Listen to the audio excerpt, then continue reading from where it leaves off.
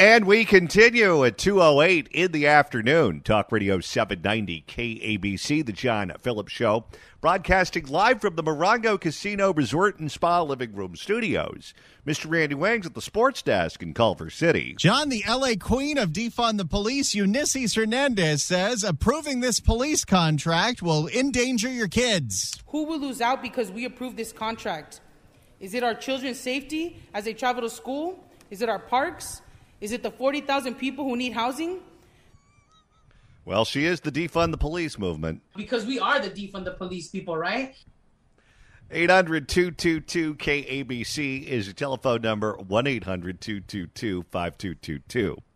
Well, the poll results are in from those who watched the debate last night. The Republicans had their first presidential debate of the 2024 election in 2023 because the elections never stop and we start so early. It's like selling Christmas ornaments at Target. And according to Nate Silver over at 538, the big winner last night among the participants was Ron DeSantis. Vivek Ramaswamy came in second, and then Nikki Haley came in third. Pence came in fourth. Then Chris Christie, Tim Scott, Asa Hutchinson, and the guy who screwed his Achilles tendons, the North Dakota governor. He came in dead last, but he didn't get that many opportunities to speak, but he was on painkillers, so that they probably did him a favor. Joining us now to talk about this is the New York Times best-selling author so many times over. I think it's 10 or 11. We always have this talk every time she's on. Many books. They're all good. Read the ball. It's summer. You're going to sit on a plane. Trust me. Ann Coulter, hello. Hello, John Phillips. Good to talk to you. Good to talk to you, too. So it looks like the reviews are in, according to 538, and Ron DeSantis came out the winner.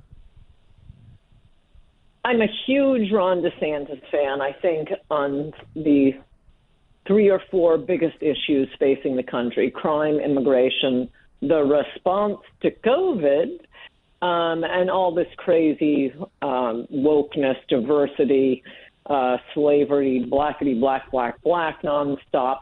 He is head and shoulders above every other candidate. In fact, any conceivable candidate, any politician.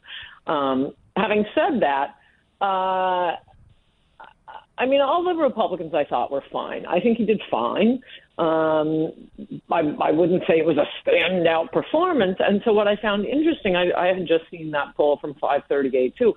What I find interesting about that is I think that's just the order in which people who are paying attention to politics, and many Americans are, I think that's just how they rank the candidates. I mean, I don't know if you've noticed Ramaswamy coming in second, for example, in that poll. I've noticed that a lot of young men like Ramaswamy. He's like the bros candidate. He's a libertarian. He's glib. He talks fast. He is very articulate. I was surprised his debate performance wasn't as good as I expected it to be because he is a good talker. I think we've tried the inexperienced businessman, and we see that we can't trust them. And that's kind of how I would have ranked the candidates before I even saw a debate. I thought they were all fine. The big problem with the debate last night is the moderators and Fox News. They get an F. I can't conceive of worse moderators or a worse forum in order to tell any difference among the candidates. Starting with the fact that 1 hour and 25 minutes in was the first time we got a question on immigration. 1 hour and 25 minutes. No, before that we had to talk about climate change and abortion and Trump and January 6th. Because, I'm not hearing enough about Trump and January 6th from the entire rest of the media. We finally get a question about immigration, and who does it go to? I'm sorry, I don't mean this in an insulting way, but an utterly irrelevant candidate, Asa Hutchinson. Oh, fantastic, because that's what we need to know. What's Asa's position on immigration? Moreover, it was after that, I believe, they finally get to a question on crime. And I'd say immigration and crime are pretty much the top issues. I should put a footnote there and say, yes, but in polls, they say inflation, jobs, the economy. Yes, that's true, but there's no way of distinguishing the candidates. They're all going to say, we're going to bring jobs back. They're all going to say, we're going to drill for energy. They're all going to say Biden has been a disaster. We have to get government spending down, blah, blah, blah, blah, blah, blah, blah. There are solid, provable differences on immigration, crime, and the COVID response. But no, we don't get that until the very tail end of the debate, which had to be cut short, by the way, for a quick question on UFOs. I'm not even finished with how bad the moderators work. Okay, among the things I love about Ron DeSantis is his immigration policy paper. I recommend anyone look it up. And one of the things, I just interviewed him on my Substack, by the way, which was a way better interview than anything you saw in the debate last night. I highly recommend you go to anncoulter.substack.com. It's short, it's audio only. You can listen to it free now because it's been a week. It's all about immigration and crime. And oh my gosh, is he good. Oh my gosh, is he smart. And he has done it. He doesn't just BS about it like our former Republican president. And one of the things that even I hadn't thought of, I just want a wall and mass deportations and an end to anchor babies, a few little things like that. But in his immigration policy paper, he says the cartels are killing tens of thousands of Americans every year. This is an act of war. And if elected president, I will treat Mexican drug cartels as a terrorist organization, as an enemy organization, and we will send troops into Mexico to shut them down. Stunning. Oh, please let this man be our president. Now, never heard a president suggest that. Fabulous idea. Martha McCollum says to him, she was one of the bimbo moderators, both of them total complete bimbos. She says to Ron DeSantis, this is the only other question we got on the border or immigration. Now, if a president were to deploy the military at the border, would you approve of that? Do you know anything about the candidate you're interviewing? Just, quick glance at their positions. Second utter bimbo question by bimbo Brett Baer was, again to DeSantis, which I was just trying to look up the transcript. No one has pointed this out.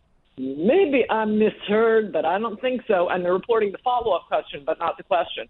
He says to Ron DeSantis, and before I go into this, the preface is, back when the rest of you were living through Black Lives Matter riots and, police stations being burnt to the ground and statues being toppled, stores fronts being smashed and looted, we had utter peace in Florida. Why? Because of various provisions, positions that and laws that Governor DeSantis implemented. One is we already have stand your ground law in Florida. He extended it right now, or previously it applied to your home, to your yard. You don't have to shoot the guy and then drag him into the house. And to your car. That was the law as it existed. He extended it to your place of business. Somebody starts to loot your place of business, you can shoot them. That's why you didn't have any looting in Florida. Not to mention we have a very aggressive, not only concealed carry, but now constitutional carry. You don't even have to get the government's position to conceal a gun. He's invited police who are being oppressed, insulted, and called Nazis in other places around the country to come and join a police force in Florida. You get a $5,000 bonus. These are just some of the things he did to ensure. Oh, and he's the only politician in the country who has removed 2 George Soros prosecutors. So it will not surprise you to learn, John Phillips, that crime in Florida is at a 50-year low under Governor Ron DeSantis. Brett Baer question to Ron DeSantis. Governor DeSantis, crime is up in Florida. How do you respond? Okay, seriously, that was the question. Poor Ron DeSantis. He must have. I came prepared for a debate. Wasn't expecting that one. And he responds by saying, "Crime's at a 50-year low." And Brett Baer says, "Well, it's up in Miami," which I don't even think is true. Just FYI, I don't think that's true. But that's a city. There's only so much a governor can do. Maybe it was Miami, Ohio. Yeah.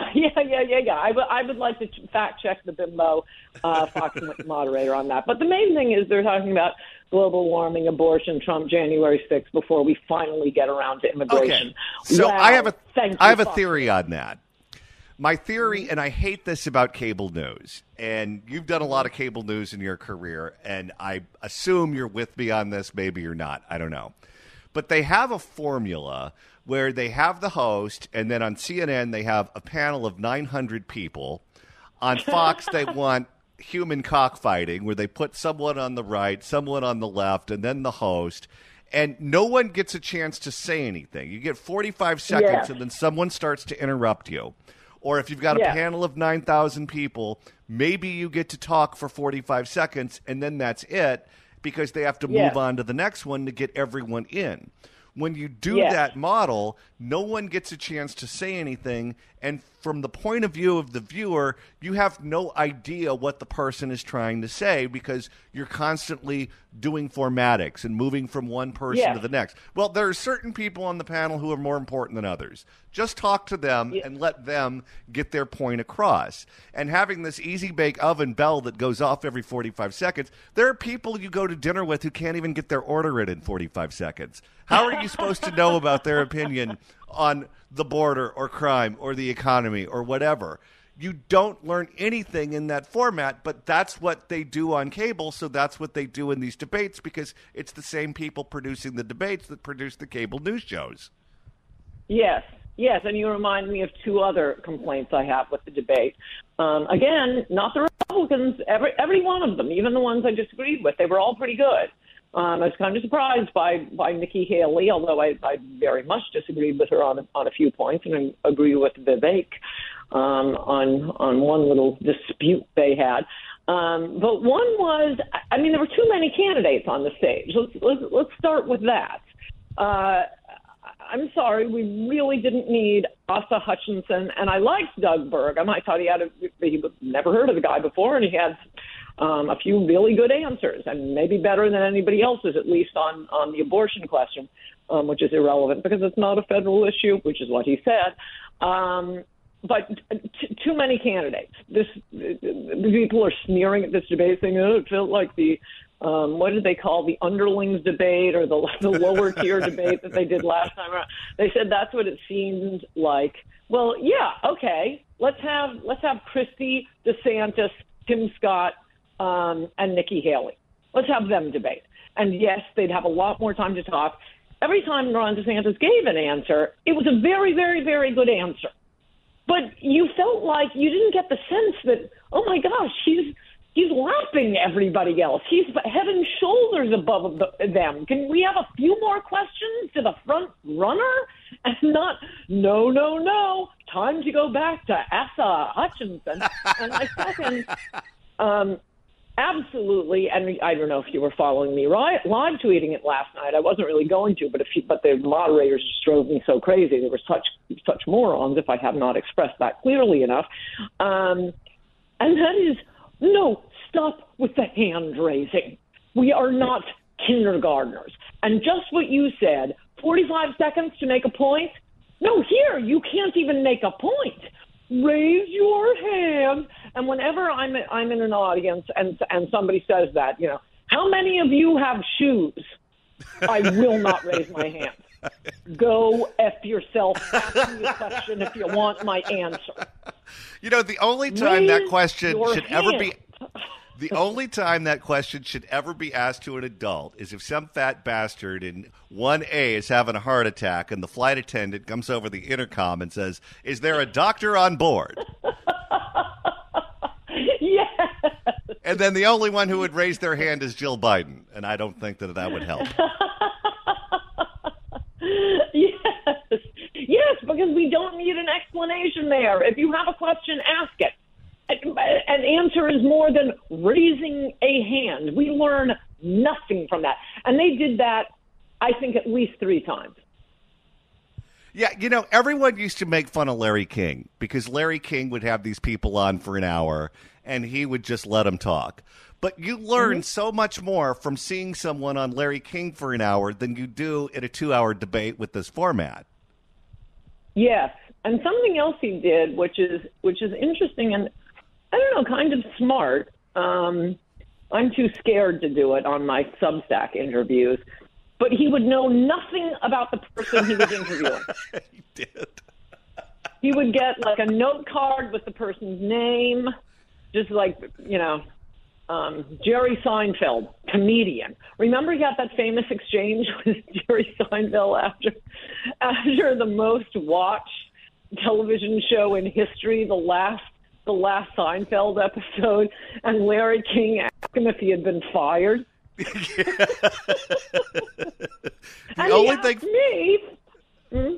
only thing funnier than that was when Roseanne Barr started a blog, and he'd never heard of blogs before. And she was on there promoting the blog. And he goes, so what are you doing now? And she goes, well, I'm doing a blog. He goes, a blog? What's that? And she's trying to explain it to him, and he goes, is that on the box with the buttons?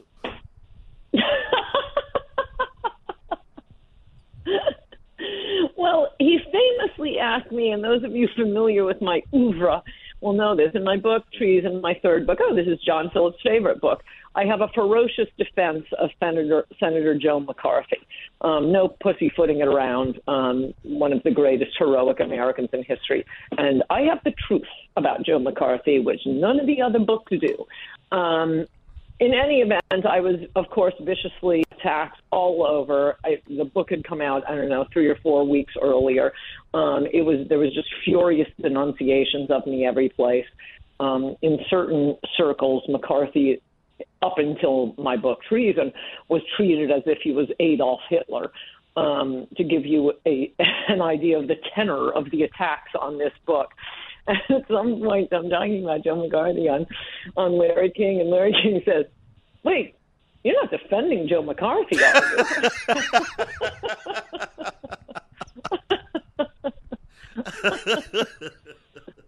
And but Coulter. What's good about that is you really, what you're saying, you really get the person to explain things, and, it's not like an inside baseball conversation. Well, and my attitude is people are perfectly happy to tell you what they think. You just have to let them. If you let people talk, they'll tell you what they think. Most people aren't shy about that.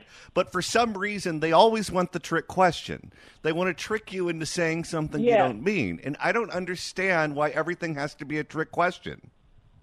That's a really great point. And by the way, the exception to, or at least one glaring exception to the Larry King rule of knowing nothing about the person you're interviewing. I mean, those are just, 1 hour format. It's a comedian, an author, and an actress. So we're going to, dictator. We're going to find out, what makes this person tick.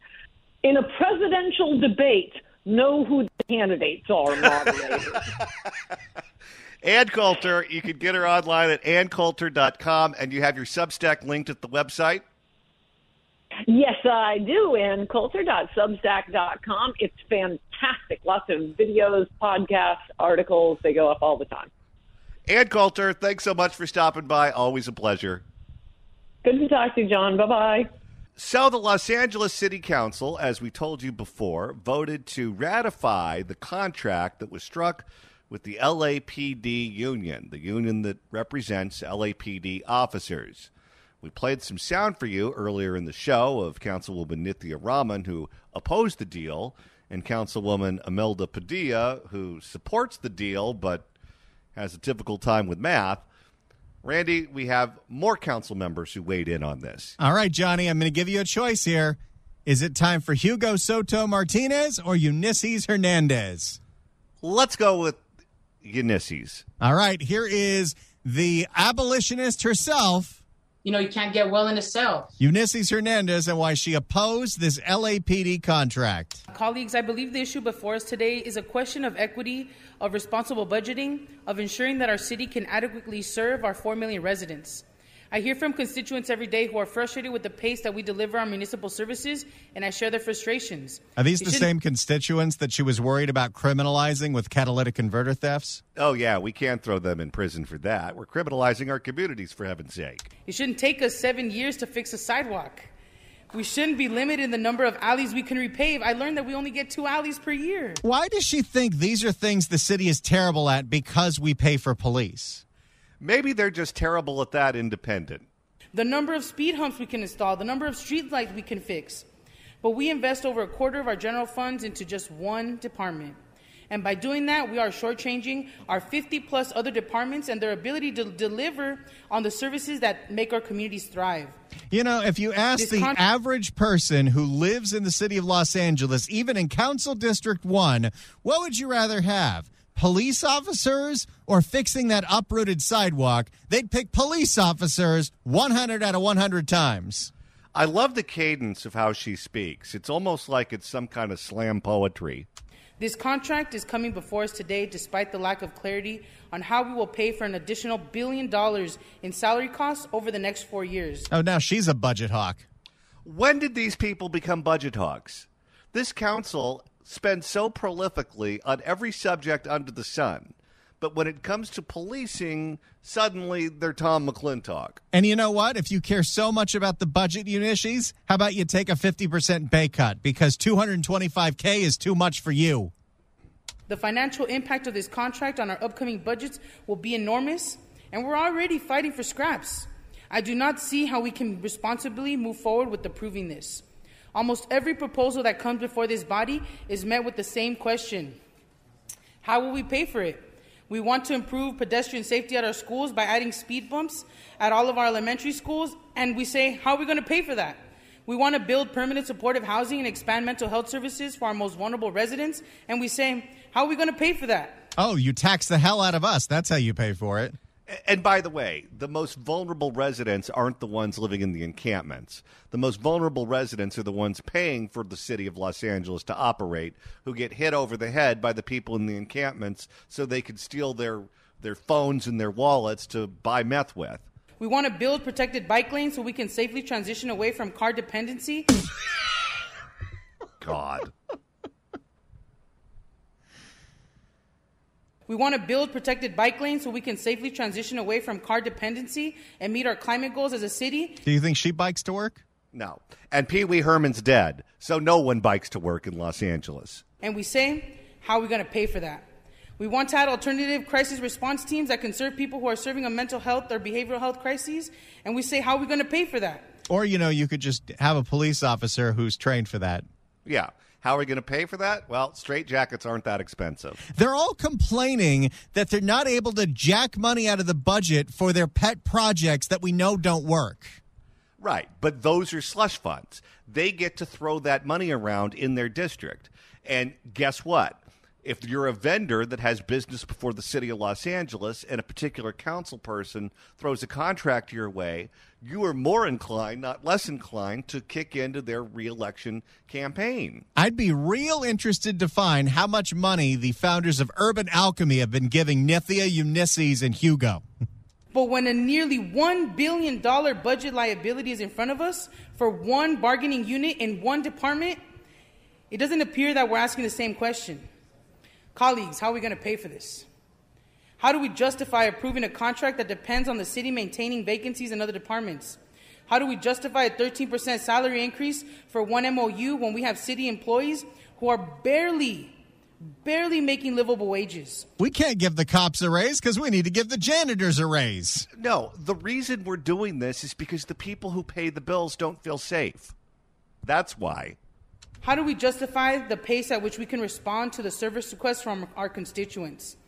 Where will we sacrifice as a city? Who will lose out because we approve this contract? Is it our children's safety as they travel to school? Is it our parks? Is it the 40,000 people who need housing? Will it take us... That's right. L.A. is such a dump because we have a police force. What world is she living in? I think she also has family members that have danced around with the public justice system. Will it take us 14 years instead of 7 to fix a sidewalk? Accepting this contract without real deliberation, without the potential financial implications of the 20-plus contracts that are still being negotiated with our labor partners, feels irresponsible. And it is not a decision that I can justify to myself or my constituents. So I'll be voting no on today's item, and I hope you will join me. Thank you so much for all the work you all put into this. Thank you, Council President. Thank you, colleagues. Oh, yeah, she gets an ovation from the nuts that are in the galley. Everyone else gets cursed out except her. Yeah. No, they're her people.